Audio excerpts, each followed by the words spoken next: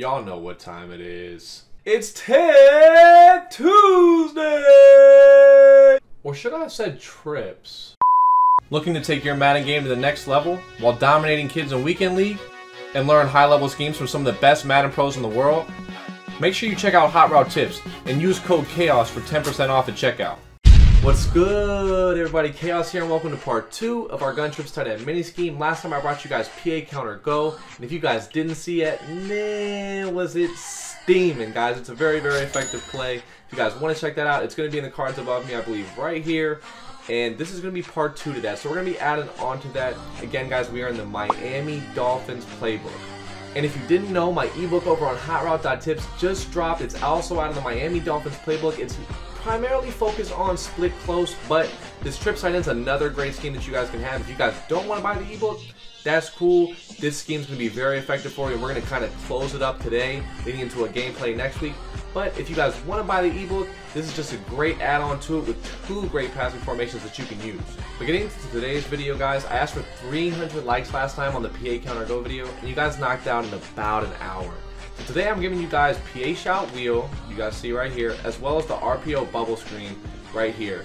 Very, very good, effective plays. We'll be breaking down how we're going to implement them in today's video. But if we get 300 likes on this video, we're going to be implementing them all into a gameplay where I break down both my split close and my gun trips tight end and kind of my thought process on offense. It's what I call K-Aus coaching. So if we get 300 likes once again, which I'm sure you guys are just going to crush the way you guys always do, I'll drop that for you guys, kind of completing the entire mini scheme for you. But alright, fellas, I'm going to be breaking down a lot in this video, so I'm going to give you guys timestamps once again. We're going to be going over some personnel, audibles, and a couple different plays, so I will be giving you guys timestamps. I know you guys love your timestamps, so I'll give them to you guys once again. But we're going to be starting off today with the PA Shot Wheel. So we're going to be starting with this. This is probably the second best passing play behind PA Counter Go. Arguably maybe the best passing play from it. There's a lot of different things you can do. But first and foremost, for your personnel, you're going to want your best deep route runner right here at the B spot where the crosser was from PA Counter Go. This is where you want your best deep route runner, so I have Marquise Goodwin there.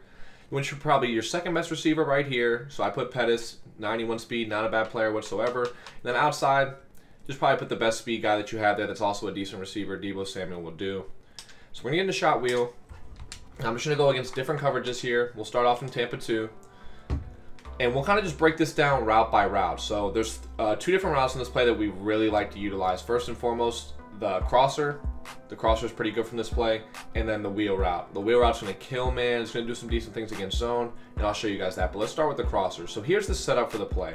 What you're going to do is drag X, the outside guy, and then streak A, the tight end. And then you're going to reblock the running back. I don't like PA this year. If they have contains, you're going to get hollered at. And this is the play. Now you're going to be motioning Y, but you're not going to motion him all the way to the other side of the field. You're going to motion him to right about, like right before he's at B, and you're going to hike it. And it's going to beat every zone. So they're in Tampa 2. You're going to see this crosser is going to get over the cloud. So you hike it right about there, and bam, right over the cloud. Perfect spot, right? Nice little pocket. The deep blue's pushed back by the streak, and it's in a nice little area for you. I'll just throw this a couple times just so you guys can see it. Showing you guys that it's pretty consistent. It's going to get over the cloud pretty much every single time. Now you got a little bit bumped there.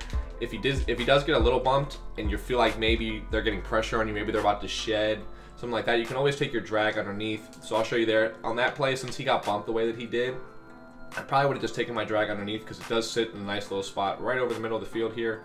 As you see, he crosses. Bam, right there, I probably would have hit my drag. And that's probably 6 or 7 yards, right? But I did have time, so I was able to fit that crosser in. I'll throw the crosser one more time against cover 2, and then we'll jump into cover 3. So again, drag on the outside, streak the tight end, motion him over right there, and he's going to get to a really, really nice spot on the field. You see he gets just above that cloud, and Gilmore's not a slouch corner by any means. He's not the best zone corner in the game, but he's pretty darn good, and it's getting over, and he's not being able to react to it in time. So now let's get into cover 3. I'll show you guys cover 3 here with hard flats first. So I'll baseline press it just so you can get as far outside as possible. Baseline press is probably going to do the best job against it because it can possibly get him to squat.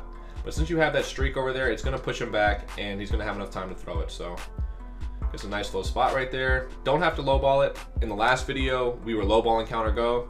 This one, since you do the motion, it takes him just like a half step sooner to get there. and you don't have to lowball. Now you can, if you're scared, like if you feel like you need to fit in a throw, maybe they put a deep quarter out there, which I will go over. You might want to lowball it just to make sure you can fit it in, but against the cover 3, you don't have to. So I'll show it one more time here against the cover 3. And then guys, we're gonna eventually just start working into the other routes in the play. I just want to show you guys how good this crosser is, and then we'll be talking about the other stuff afterwards. But right here, again, perfect spot on the field. That's with a purple. Still doesn't play it.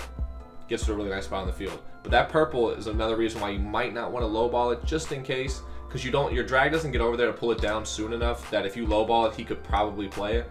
So you see here, on the counter go play, we had the out route from the tight end, which would pull down the purple immediately. But since you don't have the drag over there yet, it takes a second to get there. Obviously, we can throw our drag since he's not coming down on it.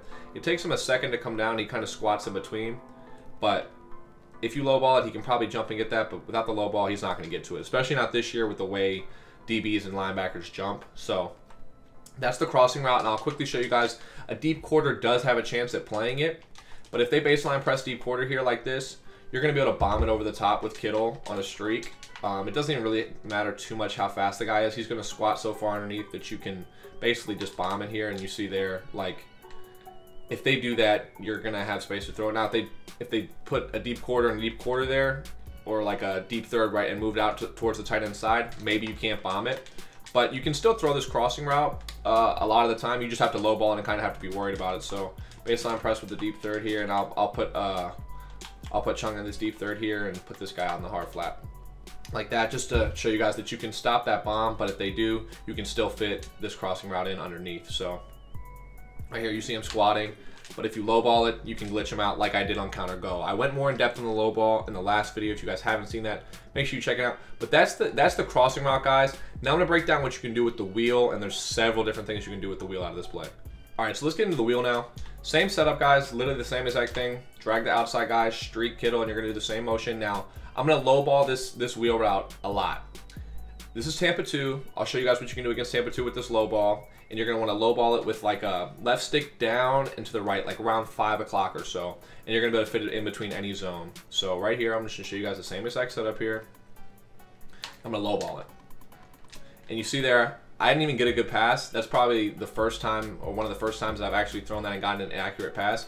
But you see he kind of just cuts off the cloud flat and gets to a really nice spot. So I'll show it again here. Hopefully I'll get a better pass from Garoppolo. And that's the pass you want right there. So it's about 5 o'clock pass lead with a low pass, and you can glitch him inside of the cloud, but he doesn't quite get to the vert hook, so it doesn't really get played. And I'll show you guys how to baseline and regular press as well. You see here, you get a perfect pass lead, and it kind of gets right in between those zones. Really, really nice spot on the field. Pretty safe pass as long as he's not manned up. So again, show it to you guys, and this time I'll do a baseline. Show you guys that it still gets there. Perfect little pocket, free 9 yards, right?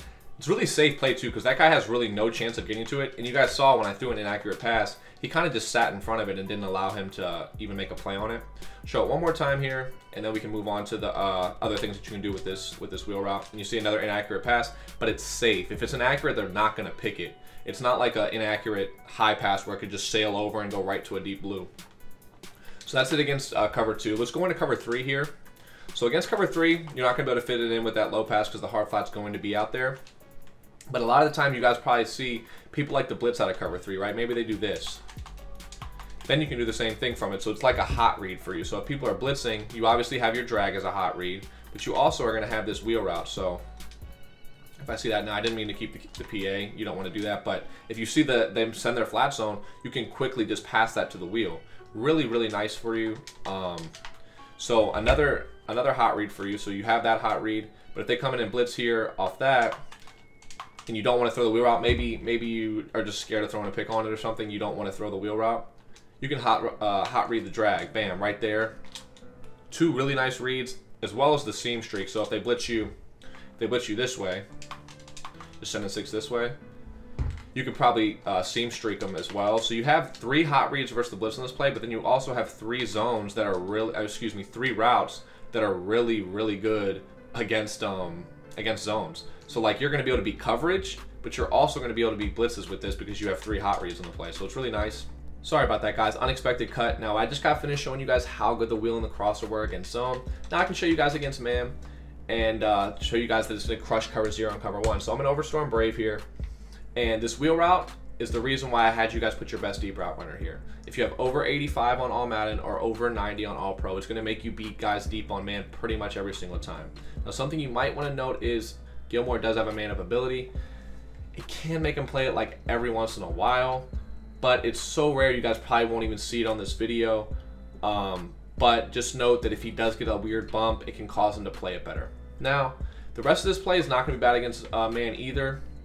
You have the drag, which is, if it doesn't get pressed too bad, it'll get open. If it does get pressed, it won't. You have a motion crosser that can't get pressed because it's motioned. Now, Pettis isn't great, so he'll probably actually be bagged by it. But if you have a better receiver here, it's going to get open. You just have to trust that. And you can also usually lowball it to try to fit it in. But I probably wouldn't risk throwing it. I'll try to show you guys that on this part of the video. But also note, if I knew they were in cover 0, don't streak Kittle. You can out route them, or you can check and release them if you want some extra blocking.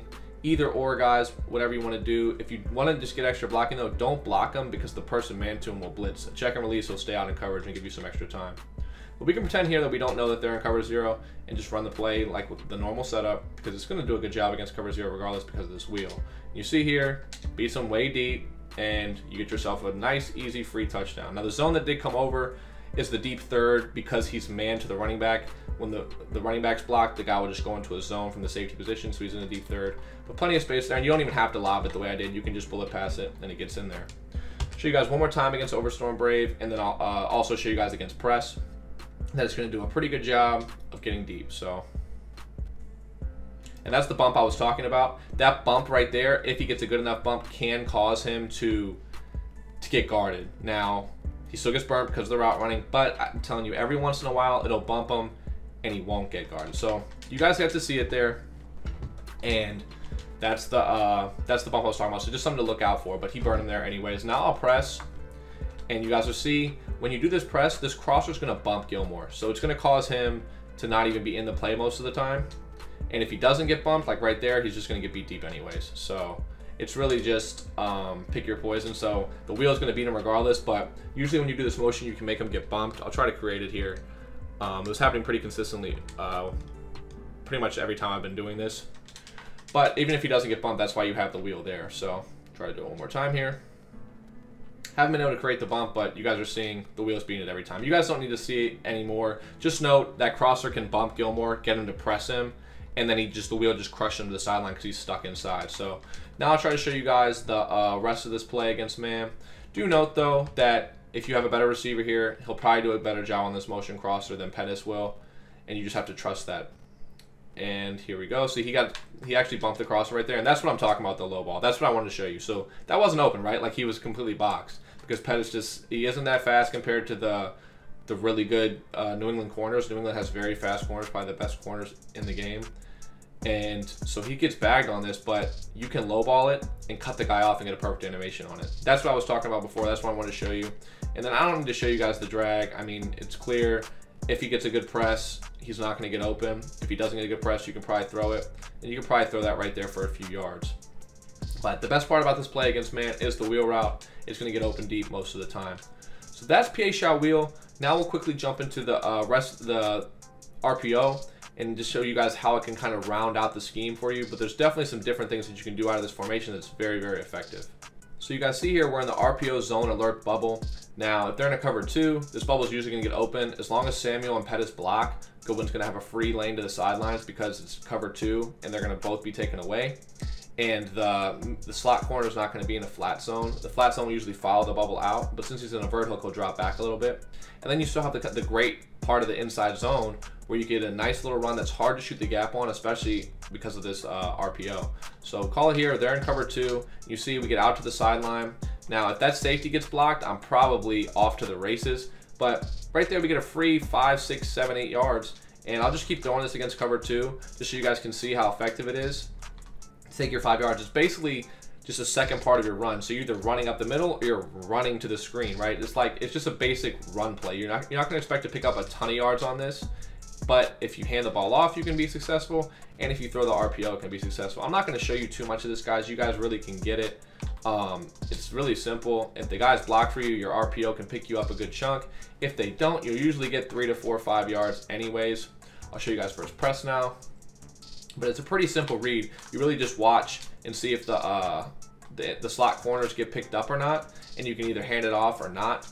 Pretty simple. Now you do have to throw it a little bit earlier than you do against from single back, because the inside zone is rather quick. But if they block out there, you guys see, like, there's tons of space. Now if they don't block, yeah, you might lose a yard here or there, but you usually do okay, and you usually will get decent blocking. Now that was a perfect example of I need to get the ball out quick, because I'm actually used to single back RPOs more.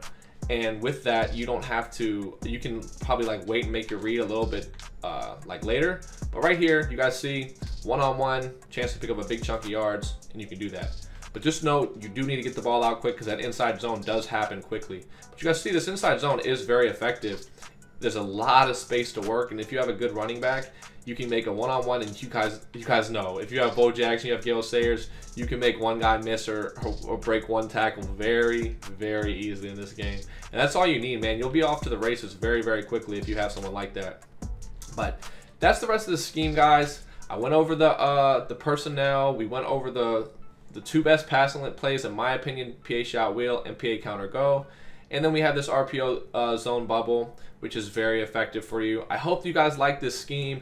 Again, we will be doing a gameplay where I use not only this, but my split close, and show you guys how I kind of go through my thought process on offense, why I called a certain play, what I'm seeing from the defense that made me do a certain route combo, everything along that nature. That's what I'll be breaking down for you later this week. 300 likes, you guys are going to crush it. I don't even need to ask for it. It's super easy for you. But that's it, man. I hope you guys enjoyed. Take it easy. Peace.